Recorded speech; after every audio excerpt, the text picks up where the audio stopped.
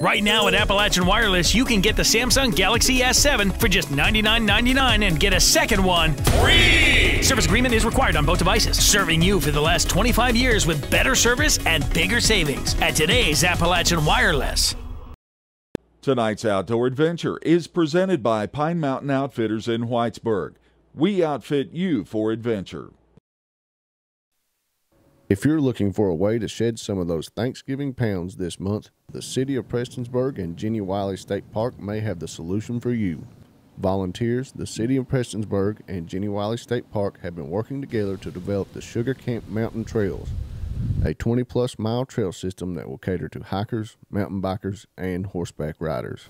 I think it's just something that we've taken for granted. I think it's something that's wonderful. It gets people off the streets. The streets are dangerous sometimes to run on. It's just great. It's beautiful.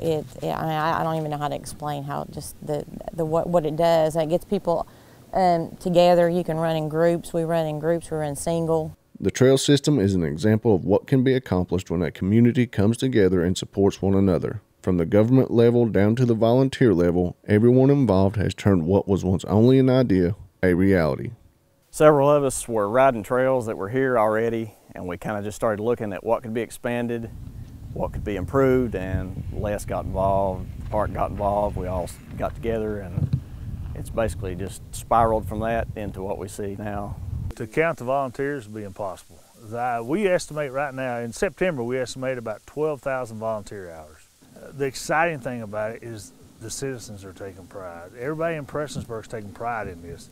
Officials hope that the trail system can be an example of how to use the eastern Kentucky landscape to develop ecotourism in the region. East Kentucky has got we got a natural terrain, like I alluded to before. And we also got the beauty.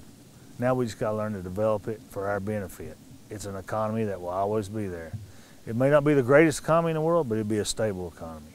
Regardless whatever comes and goes, we've still got those. We got to build on them, we got to make it happen. And it's not just Prestonsburg, it's not just Floyd County, it's East Kentucky. Reporting from Prestonsburg for EKB News, I'm Ronnie Hilton.